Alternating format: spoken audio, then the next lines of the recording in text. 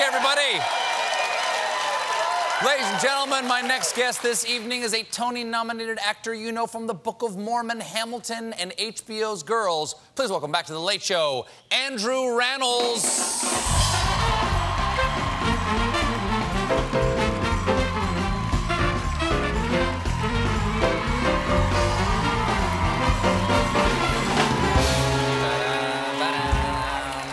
Nice to see you again. I've missed you. I've missed you too. It's been a while. You were a creature of pure energy who is bright as a shiny new dime. It's always a delight to talk to you. That's so nice. Yeah, Thank you always bring it. Well, I'm trying. No pressure. No pressure. No pressure at all. I'm gonna take a nap right now. You must be tired though, because I understand you've been traveling. I have been doing some traveling. I made the gay pilgrimage to go see Patti LuPone and Company in London. Oh, really?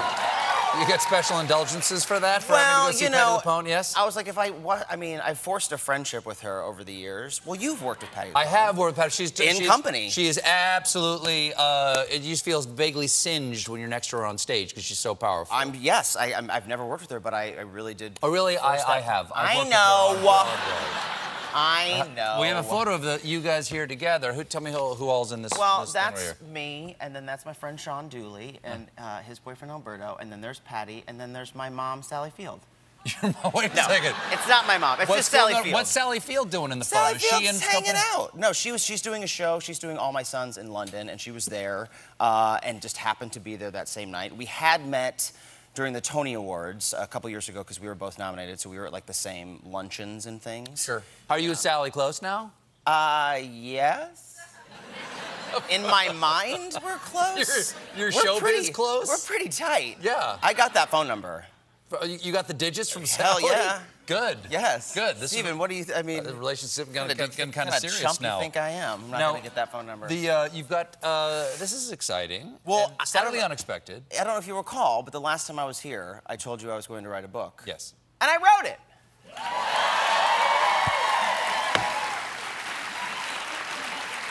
That's actually the ad campaign for the book, isn't it? I said I would do it, and I did it.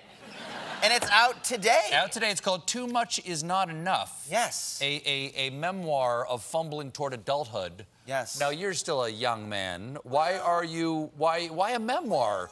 Well, you know what? These are essays specifically from sort of my childhood, and then I moved to New York in 1997, and I was cast in my first Broadway show, which was Hairspray, in 2005. Mm-hmm. So I just deal with that period of time, which is like, you know, if you're Pre-famous. Pre-famous, sure, but you know, that was my goal, was to be on Broadway, right? That was my #1 goal. So I stopped the book at that point because when I was cast in Hairspray and I got to be on Broadway, like that was all I ever dreamed of, was doing that. So what inspired you? Why'd you want to write a book about that? Well, because I feel like those are often the years that kind of get skipped over, right? Like your career, a lot of people think I was just like hatched out of an egg during the Book of Mormon.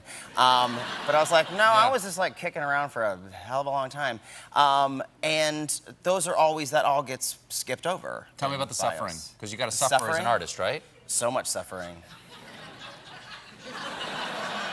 It's a lot of suffering. Mm-hmm. You know, in your early... Did you do the classic stuff? Do you wait tables, or did you... No, I was terrible at day jobs. I would work at like one place for like a night. That's not a good sign. No, I worked at a restaurant. I lived with my best friend Susanna up by Columbia, and there was a restaurant called Nacho Mama's. And I worked there for one day. I went and I trained, and they were like, oh, he's gonna be fine. Like, I could be a host, that's fine. And then I just never went back. All right. Now, your family, you also talk about you have brothers and sisters? Yeah. Okay.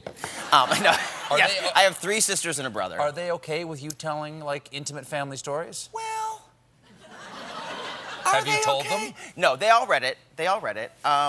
I think they're okay. You know, I tried to make a very conscious effort when writing this that I wasn't going to tell anyone else's story. I'm not trying to be like the Rannells family spokesperson. I'm just telling my version of events. Who is the Rannells family spokesperson? My mom. Sure. That sounds right. Yeah. Charlotte Rannells is. No, so I tried to keep it as personal as possible rather than like speaking on behalf of my family, because that gets tricky. Sure. You know what I mean? So they've read it, and there's nothing in here that they don't mind being told. Well, I mean, I talk about having a lot of sex and stuff, so I don't think they probably want to hear about that.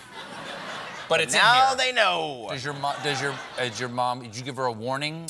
Well, in the acknowledgments, I explained, because I shared all the family stuff with my sister Natalie first, and I was Is this like, her? This is Natalie.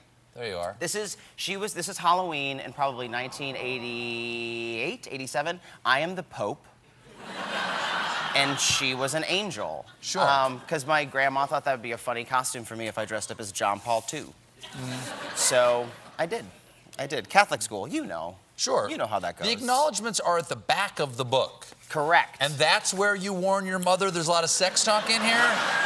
Because that seems a little bit closing the door after the cows have gotten out of the barn. Why didn't I send this to you sooner? Yeah, you should have. Damn it. I just said if she had any follow-up questions, she should ask my sister Natalie. On the Showtime.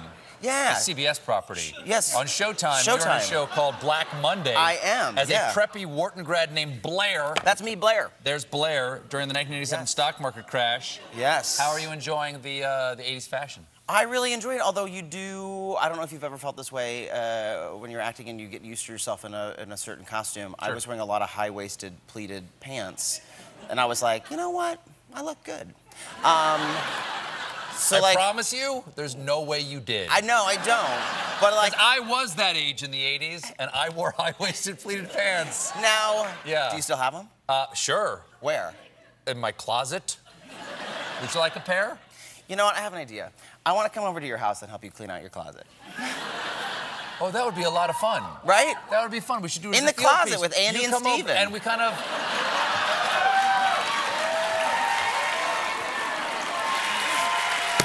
Too much is not enough. It's available now. Andrew Rannells, everybody. We'll be right back with a performance by Robin.